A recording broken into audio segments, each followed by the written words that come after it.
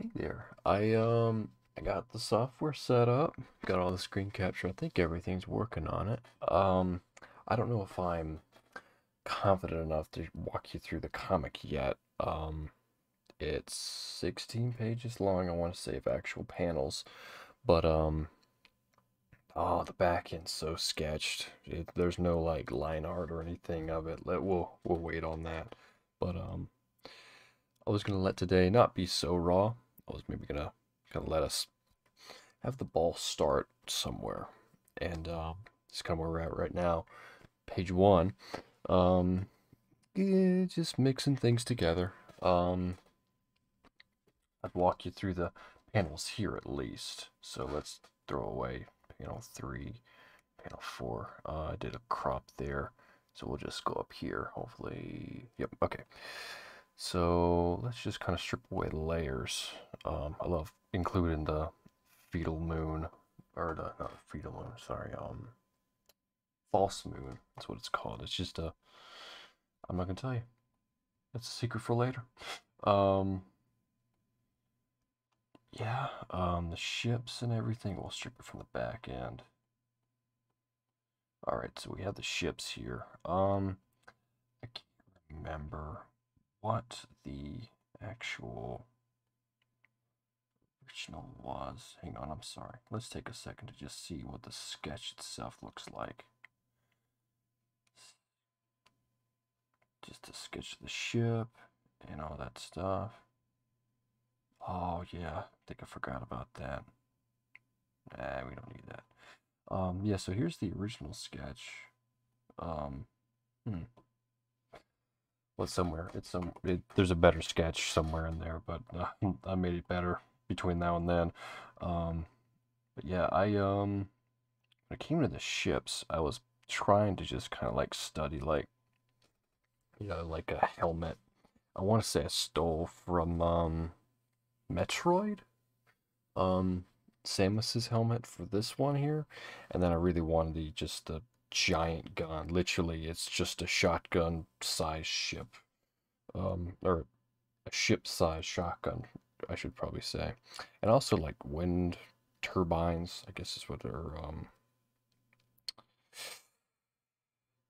jet engine, turbine engine. I love that. I think I'd watched I think I watched Adventures the same day I drew this, and I think that's where the Wipeout comes in. Wipeout's a racing game from 64 era. They brought out a sequel for the PSVR. I grabbed that one. That's a good one. I'd grab that if you have the opportunity. I don't know if they have it on PC, but if they do, and you have an Oculus or something like that, grab that. It's really good. Um, then we just play around with lighting. Lighting here was kind of interesting. I really wanted the scope of just how much smaller Gabe is compared to like the Force of Kelvin. You'll go into this and like you'll see like all the characters and everything like that. So you got you got Bouncer here, or Big Daddy here from BioShock. Stole that from this little model here. BioShock's a good game. It's one of my top 5, top 10. And then I got the little Dead Space guy here, if you can see that. Yeah. And then just some other ones I think I just kind of threw in. I pulled a lot from Lorenzo. He does this series of tutorials called How to Think When You Draw, and it's super helpful. I think I probably didn't implement it that well into this, but I mean, we're miles away. You know, if you're just looking at the whole panel, you can barely notice, but you can kind of tell what's going on here. Um, when it comes to the actual design of the world itself, I use the paintbrush called Frayed paintbrush and one called Rocky. And I think together those kind of like just make it everything scratchy and stuff like that. You'll be able to see like that sort of like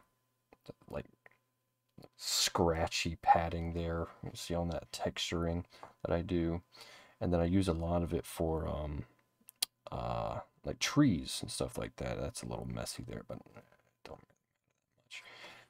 Yeah. So I don't know. I love you know, the clip of the actual shells in there. That was probably a little too far with the mechanic. And then I got the laser sights. But yeah, and yeah, I think that's all for that one. I can't think of anything. Oh, we actually had it flipped the other way. In fact, that was actually what it was supposed to look like. But I wanted, you know, I could have done it where like, you know, Gabe is heading out to the right, you know. He's headed out in this direction. This is what's stopping him. I don't know. I just love the idea of just, you know, the eye leads a little bit better this way. It's like you read, you see the big ship, and the ship literally is pointing to Gabe. I think that's actually what I was pointing for. Yeah, yeah. So if I had the text there, yeah, I mean, you can kind of, but I don't know. I felt like this was such a bigger impact there. And we'll stack on this guy here. This guy's Reeves. I was talking to you about him earlier, I want to say. This guy's Reeves here, and this guy is Dexter. So, bigger story here. Money Grub. It's a set of three things: masculinity, morality, and money. And Reeves is essentially Kane. It was like how way I perceive Breaking Bad, the show. If you've never watched, it's super super good. Where are we at? 6 minutes in. Um, every antagonistic character is, I think, meant to kind of simple like be an extension of what Walter could be. It was like the extreme, and it takes it from that same kind of theme where Kane's whole motivation in life is to make enough money and essentially like provide like this nitro like source of income for himself that he can just kind of finally settle down, get a family, and just like and just finally just like stop worrying about money because that's where the big um I guess conflict, the biggest antagonist in the world of Money Grub, the world of, you know, Year of Shock, is just that money is the biggest antagonist. It's a bad thing. And Reeves here, he doesn't have a want for family. He doesn't want anything. He's not purchasing anything but the life he's currently living. And that really just surges his lack of morality, his just pure masculinity. In fact, this is, I think, in the eyes of Kane, I think Reeves is probably the biggest man in the pile. And yeah, and that's just, he just surrounds himself with just evil people who, you know, chase down every possible source of income, morality thrown completely to the wind. And so yeah, Reeves is like probably my worst character, most evil character, like just I'd love to see more of him. And yeah, so Reeves is the big antagonist of this one. In fact, I think it's probably the yeah, it's pretty bad. All right, so bust into panel 2. So breaking down all this guys here, we'll probably try to strip away. There you go. That might make things, yeah, it's not as clean, but yeah, I've been getting into Newgrounds again, and if you've never been on that site, it's super good. It got popular in the early 2000s, but there was a series on there called Madness Combat.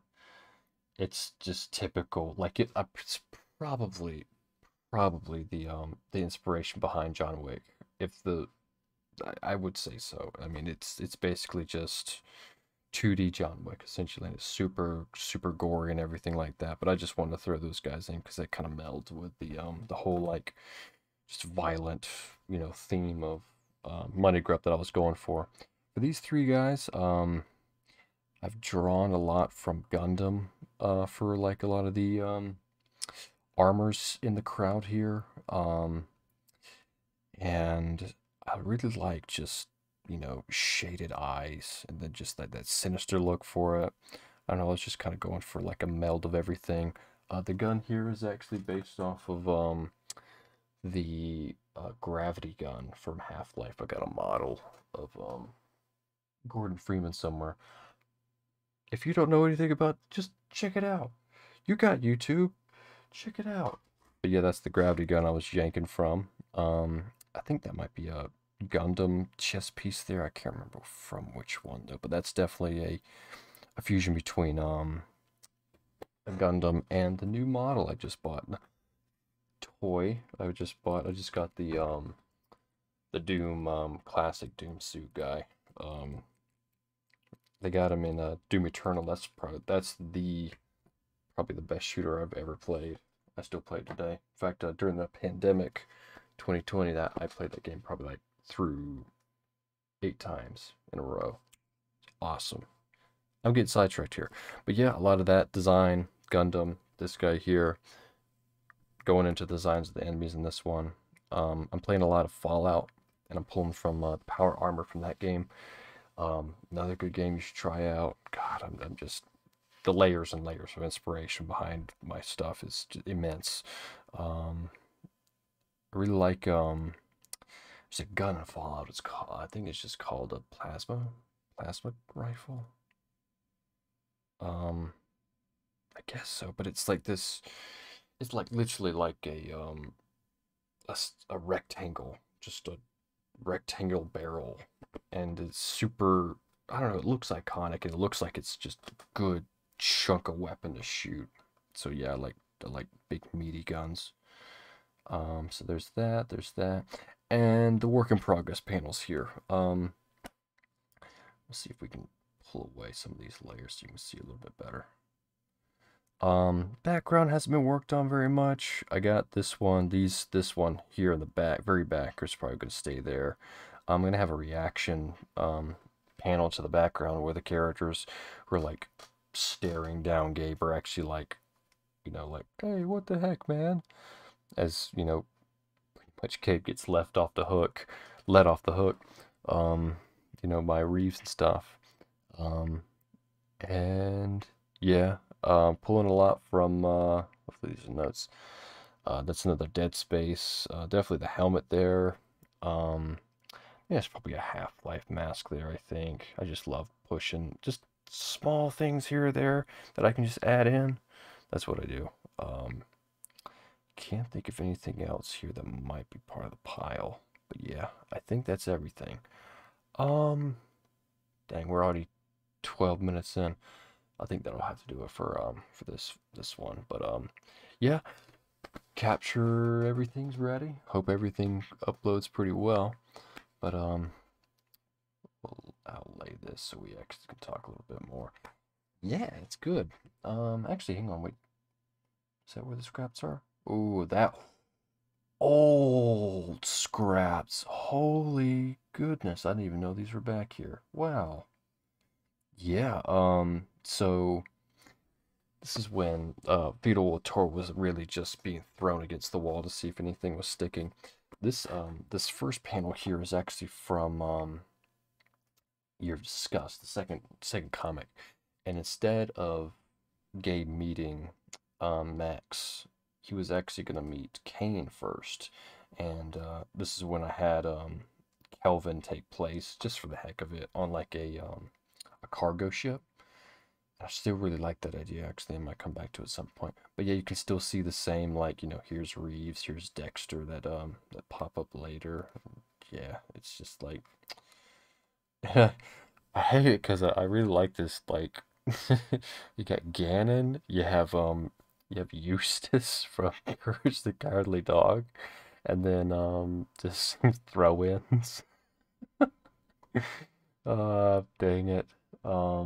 But yeah, you can totally tell, like, these are like, let's show it to you if you haven't seen it. Literally, let's see what's going on. It's literally, see if I can show it to you a little bit better. But it's, yeah, it's literally like one for one. And that's where that's where we replace that. Gosh. Yeah, it's good stuff. If you bought the comic, you'll see this like border around the comic. I started that trend whenever I made the first one because I felt like having a border was just a good idea. I even had a title and name on it. It got cropped off and it looks bad now. I got it fixed up, so I got the remaster of the first comic book out, and it's stripped that all away and everything. I think for the third comic, I'm leaving enough space where there's just like, just a shade, little bit more detail here or there, where it's like, you know, just because this is where it would be. That's where the border would be. And it's fine, sure, but like just having just a little bit less, just a little bit less, so you can just, yeah, there you go. It makes it more complete, it makes it more professional looking, all these different things. Another little tip I picked up. I think that's everything I want to show off today. But yeah, good to see you. Take care out there. Thanks for tuning in, pal.